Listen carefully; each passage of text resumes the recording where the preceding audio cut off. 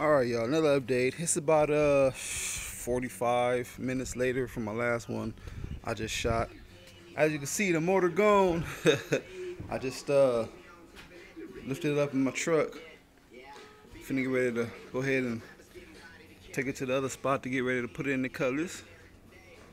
So, y'all seen the beginning how I got it. Basically took all the front off. Well, shit, took the whole top end off, rebuilt it. Climb up here. Y'all can see it in the sun. Put my brackets back on, then I had painted up. Look good on there. Edelbrock Toker 455. So,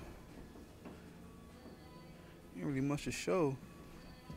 Just looking nice, looking clean. Let's see if I can back up. This is the iPhone I'm recording with. There it is. I ain't gonna put my alternator on yet because I'm gonna put probably like 101. Probably a little stronger depending on what I put in the car. Let me see. The old push rods and lifters. Stuff wasn't too bad. It's, like I said, the car ain't been driven in a while. The old lady had it, so you can't. I don't know if you can see. It's a lot of rust on these push rods. Lifters wasn't too bad. All the parts was good. Wasn't any excessive wear. No bends or nothing like that. Everything was good. The original intake.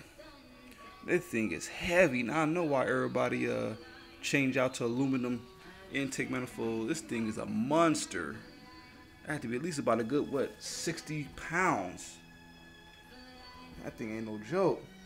I'm kind of a strong dude, and man, I kind of give me a little workout. I just took my headers out. I put them back in the box for now.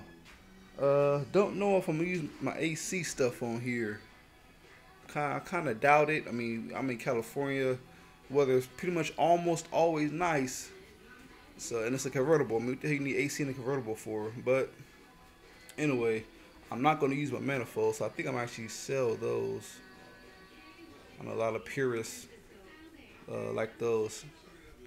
We'll see how that goes. I might throw that back on for originality, but I don't know how to do it with my cars. I doubt it. Oh, here go the old camshaft. Let me see if I can take it out right here. It actually wasn't that bad. I don't think I see it in the sun. Wasn't that bad either. Just like I said, normal wear.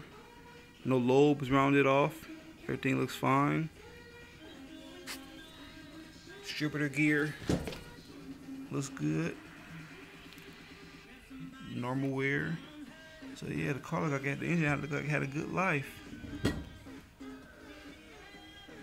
Yep, everything looks good. So anyway, I'm finna, like I said, take the engine to my other spot and start taking the cutlass. I mean the engine on my convertible cutlass. And I got a little time, so I doubt if I'll get it in today. You know me, I don't like to wait. I don't have any patience. So if I start something, I'm determined to finish it. But I doubt if that's gonna go in today. I know I can get the old motor out for sure. I take motors out so much. I know every nut and bolt. It's easy. So I get the old one now, and we'll see how this one goes in. So I'll keep you all informed. All right, you guys.